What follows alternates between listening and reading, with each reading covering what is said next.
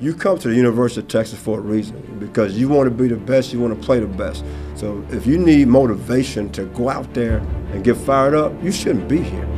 You're here for a reason. You want to be in a position to play for championships one day. You want to be positioned to say, I want to be all-conference one day. You want to be here, I want to have an opportunity to go to the league one day. Otherwise, don't come to the University of Texas.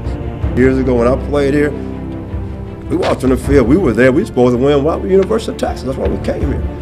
When you came out there and I had to hook that horn on my helmet, the rest of it didn't matter. I looked at you, I'm finna knock your block off. Life goes on. This University of Texas and you the other people, just that simple.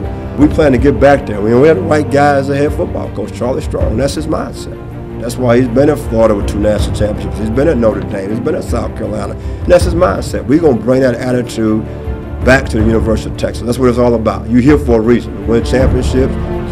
Right now, Coach Strong is laying down our blueprint. We're not where we need to be, but we're building in the right direction. It's just one brick at a time, one step at a time. And right now, I know people say, well, you know, Texas is this, Texas is that. Stay right here. It's like the 3 little pigs. We're not building no straw house here, guys. We're building a brick house. It's going to withstand a whole lot of things in time. Straw house is built real fast. That means a strong wind flood come and blows away real fast. That brick house, there's a hurricane. Tornado, it's going to stand tall. It's going to stand a long time. That's what Coach Strong is building. And to me, that's a wow factor. You know, to me, in the state of Texas, why would you not want to come to the state capital of the state of Texas and play in the university in the state capital in Darrell Ross Stadium in front of 101,000, in front of the top school in the country? I don't understand why you would not want to do that. I would sign me up right now, Coach B. I'm in. It's coming. It's changing. Those guys, they wanted to see if we was going to bend or break. Ain't no bending, ain't no breaking, ain't no chinks in this armor. This is the best university in the country. I want the best football players in the country. This is the best university in the universe.